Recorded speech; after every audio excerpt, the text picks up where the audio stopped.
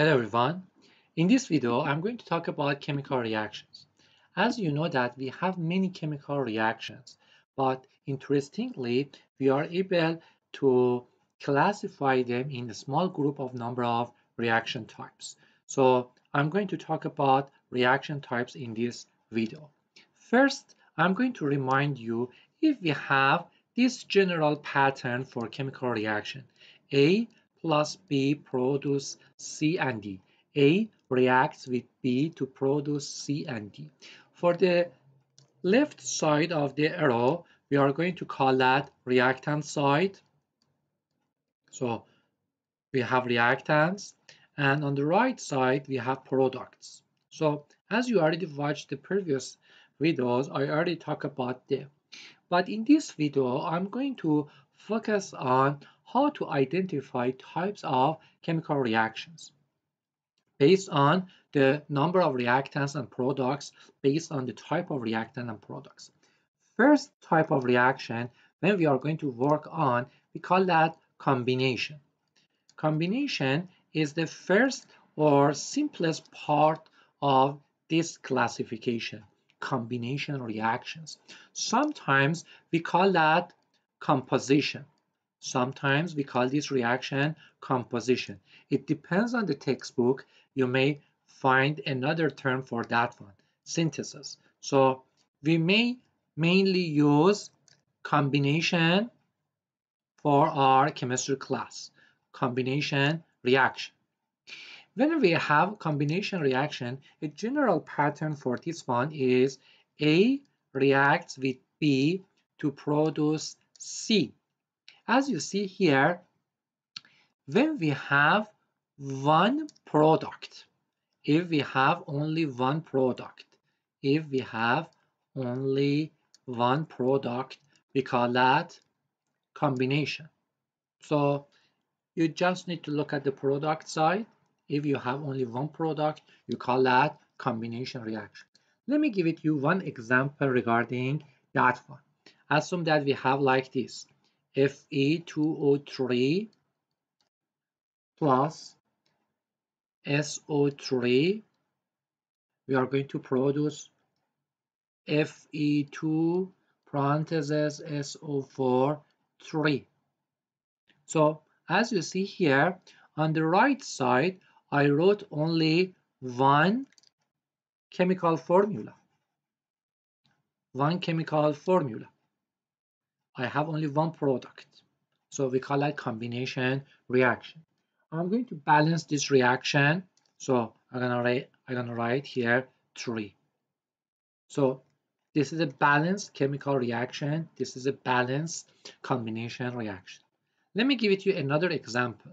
So the second example, Fe plus O2, we have Fe2O3. So in this reaction, I'm going to balance that one for Fe3O2 and 2Fe2O3, 2 iron, 2 oxide. Guys, again, for this reaction, we are going to have only one chemical formula. It doesn't matter what is the coefficient. We wrote only one chemical formula here. One substance is produced. So we call that combination reaction. So to make sure you get that one, N2 plus H2, we call that NH3. To identify the type of reaction by looking at the product side. So you may say on the product side, we have only one chemical formula, one substance. And this substance, it means we have combination reaction, composition reaction. Or you may call that this is a reaction to synthesize ammonia, N2 plus 3 H2. Right now, let me work on the second type of reaction. The second type of reaction. The second type of reaction, we call that decomposition.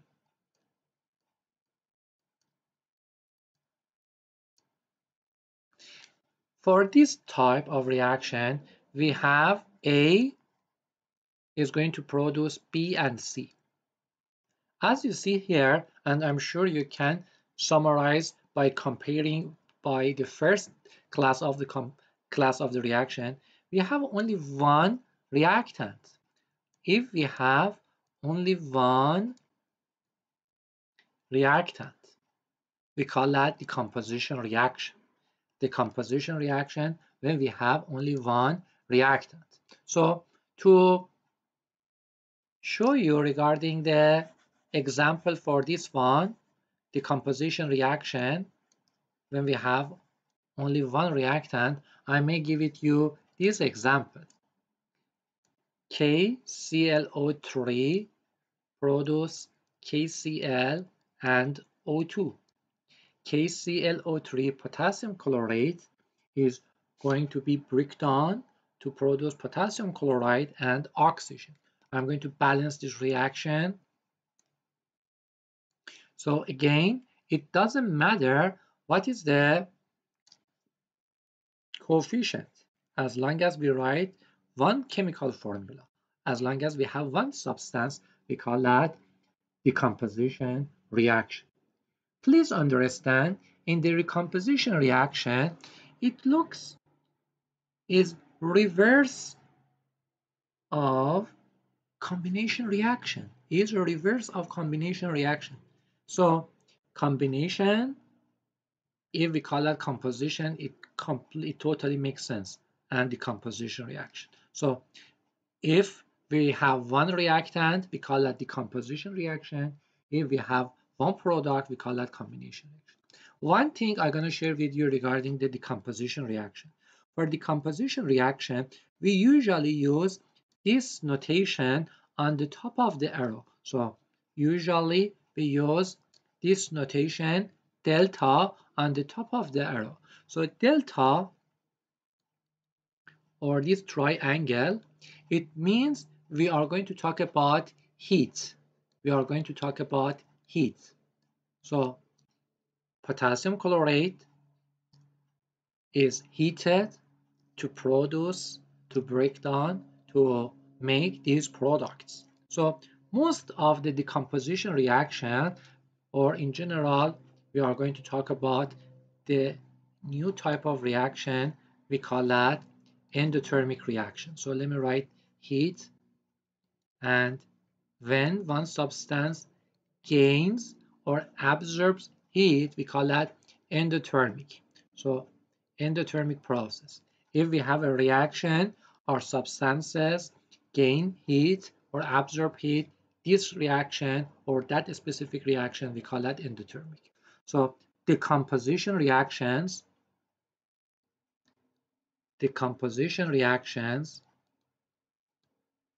are mostly endo. And I told you decomposition reactions are reverse of combination reaction. It means when we produce one substance in combination reaction, when we make one substance in combination reaction, we produce heat. Producing heat, we call that exothermic reaction. Exothermic reaction. And we say mostly, not all, please understand chemistry is a practical science. So we have always, for most of the concept we review, we have exceptions. So most of the combination reactions, they are exothermic. They are exothermic. And for decomposition reaction, we call them endothermic, opposite of each other. So if we have one reactant, one product, we are going to identify these type of reactions. Let me work on the next slide, talking about another types of reaction. Number 3, we call that displacement reaction. Number 4, we call that displacement reaction. So it looks we have two types of reaction, we call them displacement reaction. For the first one, we call that single displacement reaction, and for second one, we call that double displacement reaction. Two types of reaction, one is SD, single displacement, another one is double displacement reaction. Some textbooks call that replacement reaction. It does make sense because we are going to have replacement as well. The reason I wrote these reactions together step by step, I'm going to show you how they are similar to each other. Generic form of this reaction A plus BC, and generic form for this one AB plus CD. One thing I ask you to pay attention is the difference between these two. For single displacement reaction, I wrote only one letter. So if we have elements, A represent element in the periodic table, and BC represent a compound. So if we have reaction of element and compound, we call that single displacement reaction. So one more time, if we have reaction of element and compound, we call that single displacement reaction. If we have double displacement reaction, look, I wrote two letters for each generic substance. So it means if we have one compound react with another compound. If we have two compounds react with each other, so we call that double displacement reaction. So before working on the examples, I'm going to show you the products of each one. Single displacement reaction. Please look, for single displacement reaction, you just need to switch first part of the compound and element. You just need to switch first part of the compound and element. It means I have to write A here. A is going to be written here. So we don't have B here. A should be written here. AC. And B is released. B is released. So we are going to write B here. So the only thing I did that one, I just wrote A here on the first part of the compound. In other words, I'm gonna say that element can be written in the compound, and you are going to remove the first part of the compound. You are going to have like this example. So let me work on this. Na plus KCl. I'm gonna write the product. Look, Na must be written here. So we have NaCl, and this one is going to be released. K is released. So always you just need to switch first part of the compound by element. So we have one-time replacement. We call that single displacement. Single displacement, it goes back to one-time replacement when we have these replacements happen at once. So let me work on the double displacement reaction. So you predict to have 2 times replacement. A and C should be switched. A and C should be switched. First part of each compound must be switched. A and C. So I'm gonna write that one. If I'm gonna write C here, I'm gonna write CB, and A should be written here, AD. It doesn't matter, you write AD plus CB. You just need to have changes in first part of the reactions. So I'm gonna work on the example here. NaCl plus, for example, KOH. So you just need to find the first part of each compound and switch them. So let me highlight that one, Na and K. We are going to switch them. So let me write this one here. Na here, I'm gonna write NaOH plus K, I'm gonna write it here, KCl. So we did switch 2 times, so we call that double displacement reaction. So it doesn't matter you write KCl and NaOH. it doesn't matter. You switch the ordering of the compounds. It doesn't matter at all. So one thing I'm gonna talk about this, it's not easy like this one to write the product formula of the product. In other video, I show you how to write the product formula as well. But here we are going to identify types of chemical reactions. Another example, HCl plus, for example,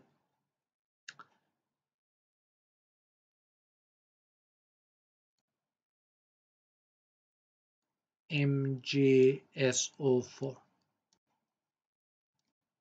So here HCl MgSO4. You just need to switch the first part of the compounds.